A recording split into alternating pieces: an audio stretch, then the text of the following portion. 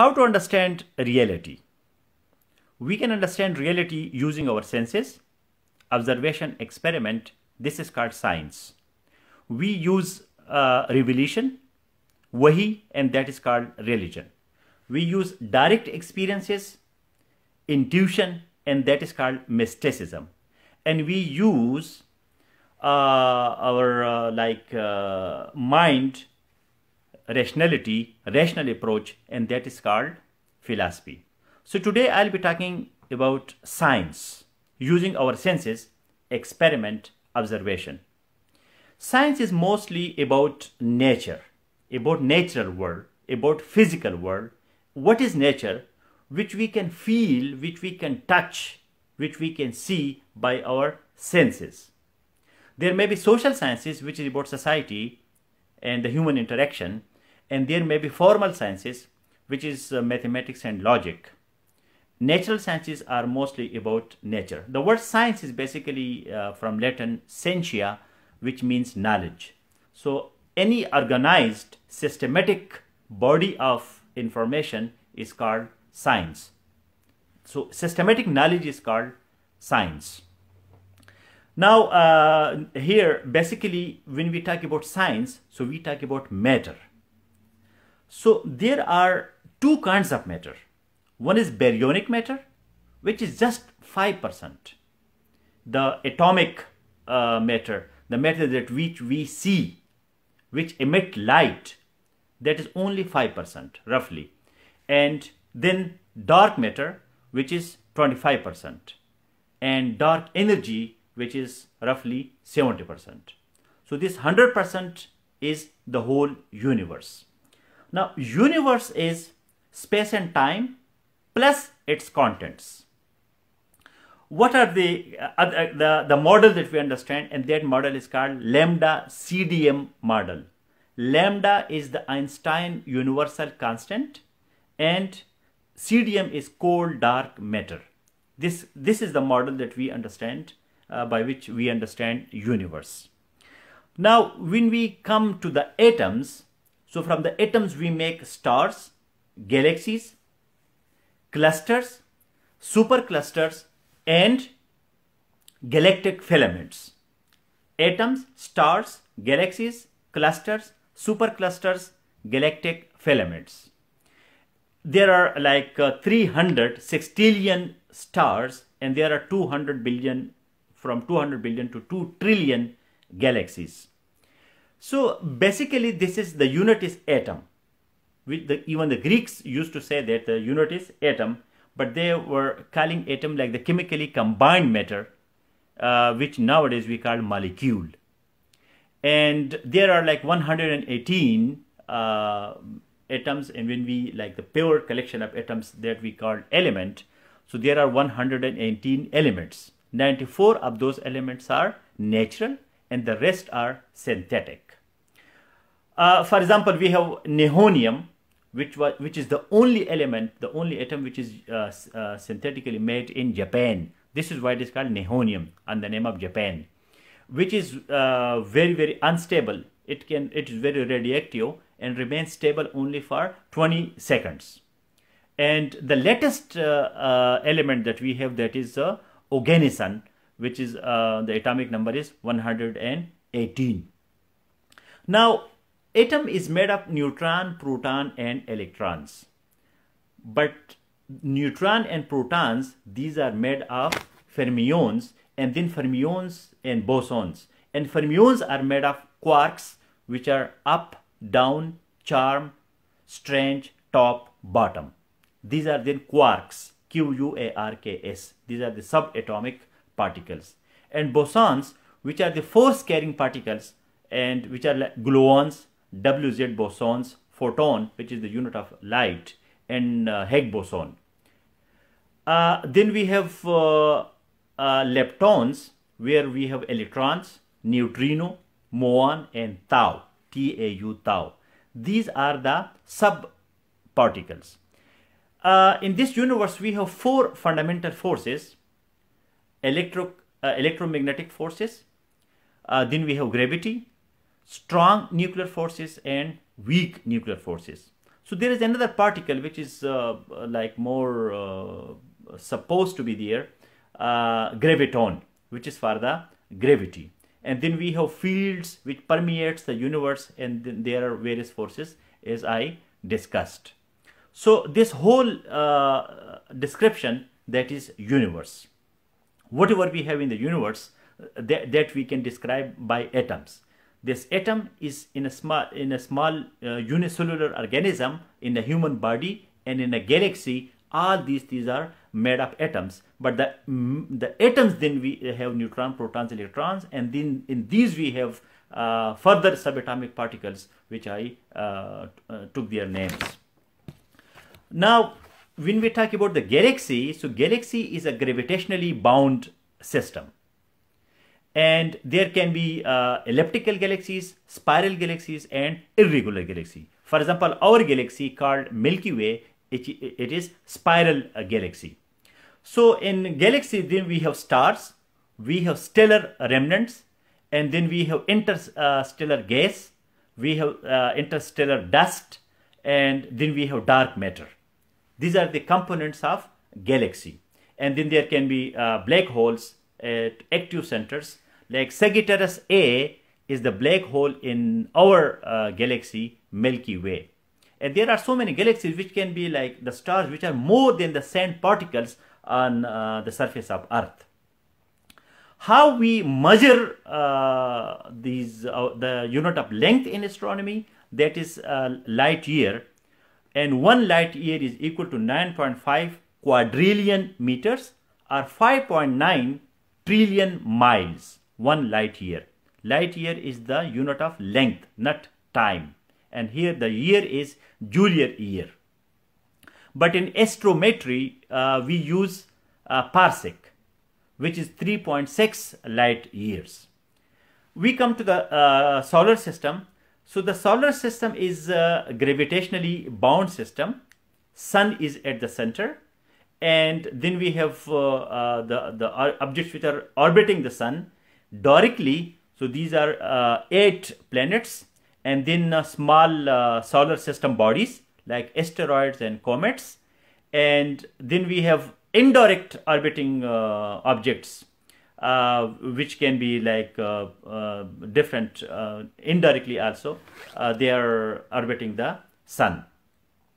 Planets, as I said, there are 8 planets. There can be exoplanets which are outside of our solar system, and we have like the planets are orbiting a star or a stellar remnant, and a planet is rounded by its own gravity, but it doesn't have it doesn't have that much mass which is enough to cause thermonuclear fusion, and it has cleared its like the planetary remnants, which is clear. There is no those planetesimals, the small planet material. Planets are terrestrials, called terrestrial planets, which are made of rocks, and these are like Mars, Earth, Venus, Mercury, and then there are giant planets, maybe made of gas, hydrogen and helium mainly, and these are Jupiter and Saturn, and ice giants, which are uranium and Neptune. So these ice are made of water and ammonia in the ice form. Sun, which is the center of the solar system, that is a sphere of the hot plasma, and sun is 99.86% of the solar system. 73% of the sun is hydrogen and 25% is helium.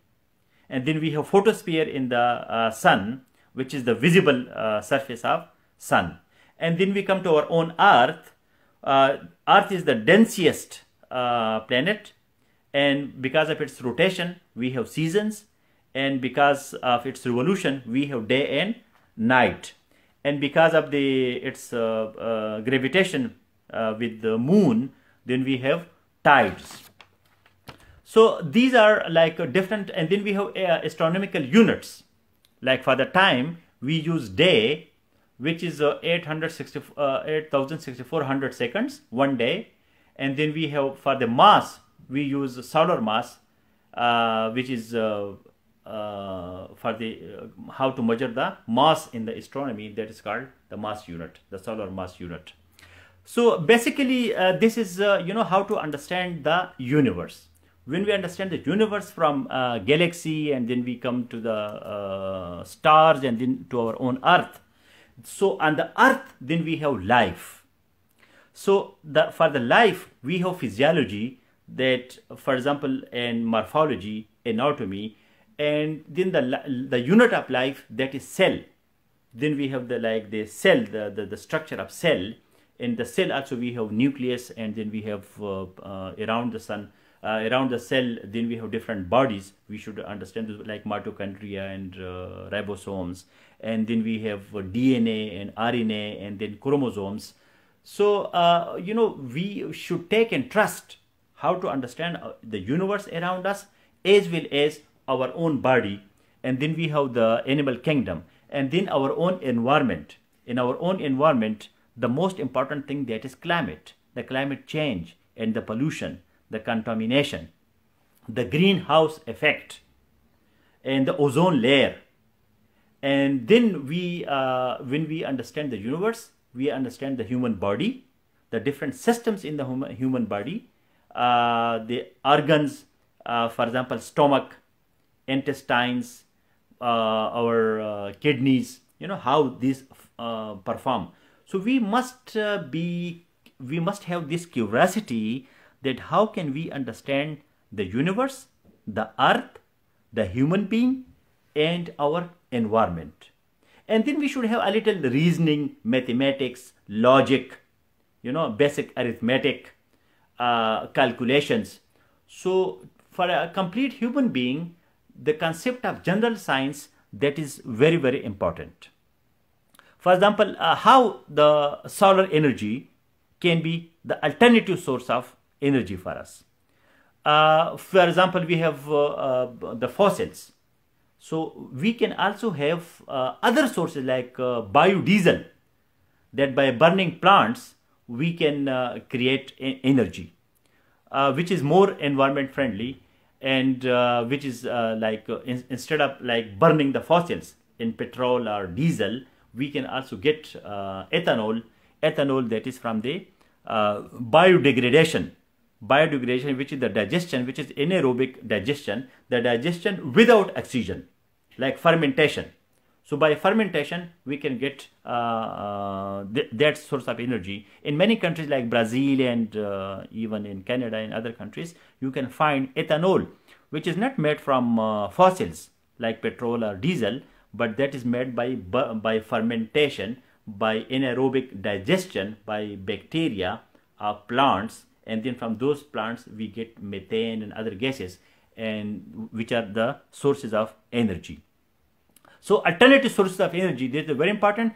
But what we have, the classic, the fossils sources of energy, we should understand the sustainable approach. We should not use this energy that it becomes, the vicious cycle of so much pollution, which will get problems for us.